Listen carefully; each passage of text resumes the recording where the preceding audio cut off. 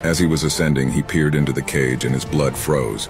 In the far distance, he had spotted the silhouette of a shark. The shark must have been at least 70 feet in length. Hey, is it possible NASA is hiding a live megalodon from the public? Or is this just another TikTok conspiracy full of TikTok hocus pocus?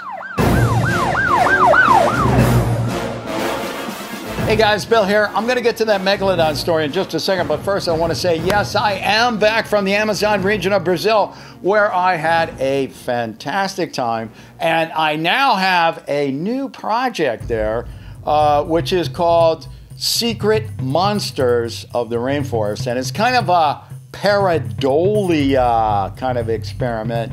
You know, when you look at one thing and it looks like another. Well, when I'm driving around in the Amazon, I'm in those boats, I see all sorts of stuff that reminds me of creatures, strange, beautiful, funny, and I'm going to be sharing some of these with you real soon. So, all right, let's get back to the Megalodon. And, you know, I thought that we had covered every Megalodon story out there possible, you know, in my search to prove there's a live Megalodon in this world. And guess what? We have found a new one. In this case, it comes to us from Shadow Dragon, who wrote, "My blood rushed to my feet listening to this video." NASA doesn't want you to know they have the last Megalodon. NASA used to conduct sea exploration off the US coast back in the 1970s. They spent a lot of their money creating a large underwater enclosure off the coast of Maryland. This large underwater habitat was called Zone F. They would use it to conduct research on rare and endangered species. All this information was unearthed by sailor and diver George Meyer from Houston. Just earlier this year, on April 17th, George was out on a fishing trip near Maryland. Whilst he was out on the water, a storm had hit him, moving his boat farther out to sea. 2 hours later, the storm had stopped. George looked down to check his engine, when suddenly he noticed something unordinary, a massive cage underneath his boat. Through the surface of the water, he could see the metal bars of the enclosure. Luckily, that day, he had his diving gear with him. George then promptly suited up and went down to see what he had just discovered. As he got deeper down, he realized the cage was gigantic. As he closely inspected one of the bars, he noticed a small engraving which read, "Zone F, property of NASA, stay out," on one of the bars. Not only was the cage very wide, it was also very deep. He could not see the bottom. He wondered if it went to the seafloor. Each of the metal rungs was about 2 feet apart, large enough for him to pass through. However, George did not dare to go inside the cage. Right before he was about to go up for air, he heard the sound of metal banging loudly just below him. He could not go down much further. He was already 600 feet down. As he was ascending, he peered into the cage and his blood froze. In the far distance, he had spotted the silhouette of a shark. The shark must have been at least 70 feet in length. He was not able to get a good look at the shark, and it quickly swam away. George went back up and navigated his way back to shore. 2 weeks later, he tried to go back to the cage but could not find it. Well, that's quite a story. So what do you guys think? You think NASA really has this area called Zone F where they're doing research and they might even have a live Megalodon down there? Or do you think this is just so full of, how do we say, bulldookie, right? That we're just going to have to call it fake. So I'll tell you what, go ahead and yell out your answers. If you think there's even a Zone F where NASA does research, okay, go with real. I don't care if there's a Megalodon in there or not.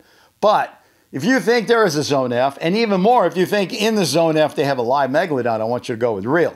On the other hand, if you think there is no Zone F, there is no Megalodon, there is no NASA program to do research under the water that's, you know, top secret, go with fake. And thirdly, if you don't think we have a solid smoking gun answer, well then, you know what to do then, right? You just yell out, unknown. Have you guys heard this story about a sailor that discovered a top secret NASA project in the ocean?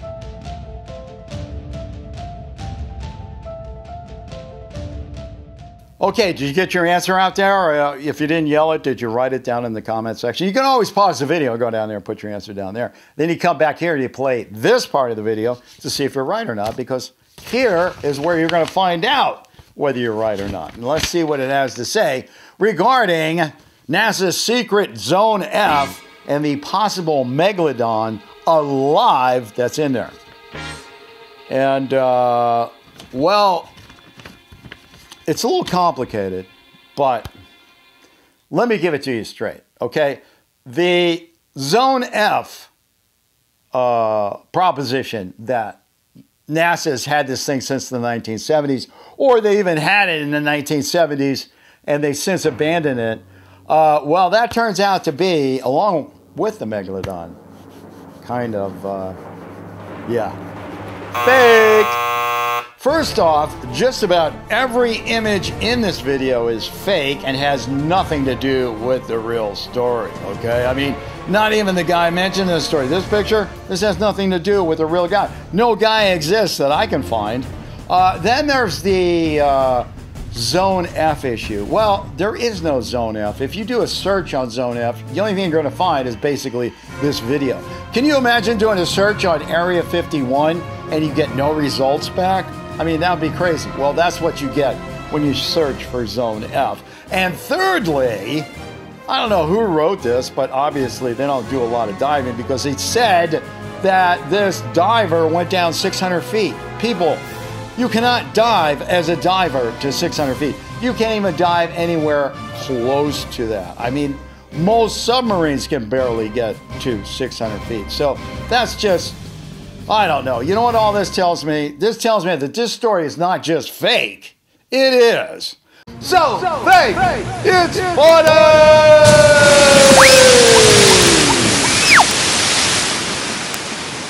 All right, so another Megalodon lead goes down the old fake drainorama. But hey, you know me, right? I never give up hope. I will always continue to look for a real story about a real Megalodon, no matter how many fakes I encounter. So if you run across something and you think it might be a good lead for me, please send it to me, BILLSCHANNEL@gmail.com. Hey, don't go away just yet. There are a whole lot more real or fakes you can look at. Just go ahead and click on one.